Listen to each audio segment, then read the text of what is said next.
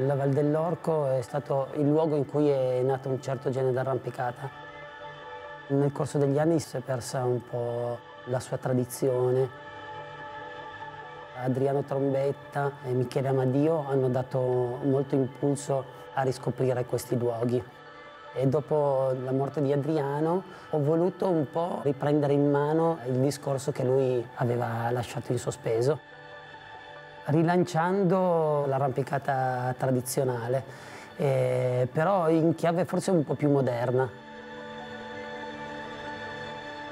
Quindi ho immaginato delle falesie in cui cominciare ad avvicinarsi a questo genere di arrampicata con le protezioni veloci. Il fatto di riscoprire un passato e riproporlo in chiave moderna è un modo per la sportiva di cercare nuove direzioni, nuove motivazioni a un mondo che è in continua evoluzione. Ed è questo il motivo per cui siamo qui oggi.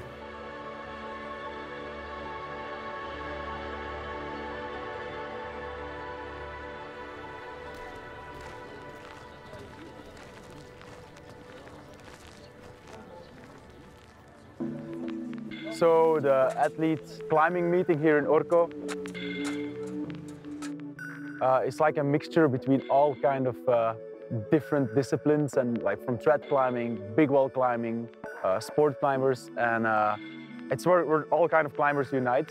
I like the fact that we're all in different worlds and different sub-disciplines of climbing. I learned so much from every other athlete. I think I can keep on learning like this. It's really cool. On the second day, we got a clinic from SIBE. It was very cool to actually get to climb and learn from like a master in trad climbing.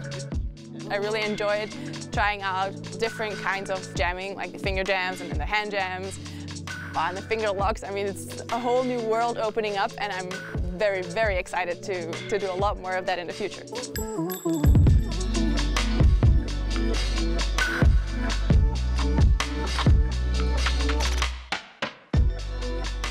I was really surprised. Like, they were so curious and eager to learn, and I could see really the eagerness in their eyes to learn and to get to know something new about climbing.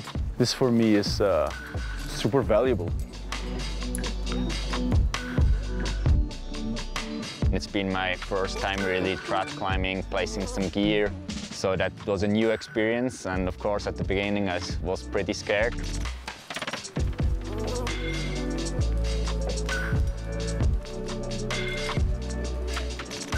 But luckily we've got all the pros here of the trad climbing, and Neil, he showed us the first day a little bit how to place the gear, so this was all new to me. It was so much fun. It was nice to witness the motivation of, let's say, the younger climbers for trying something new. It kind of reminded me to when I stopped competing and then I took this path of trad climbing, and I'm sure in the future they will invest more energy in these different kinds of aspects of climbing too.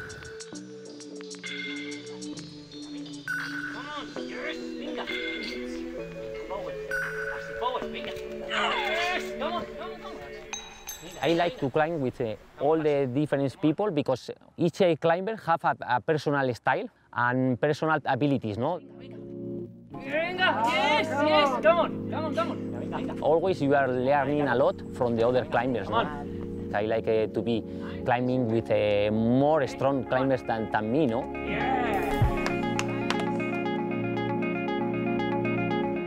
I love to share the passion, no, of climbing. You need always to push the guys, no? Like, come on. It's always one try more.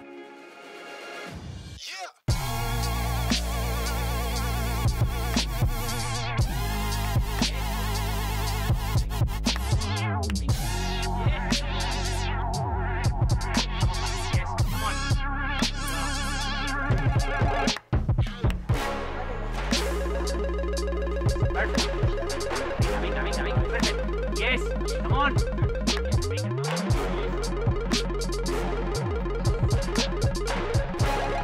Yes, but come on, bingo.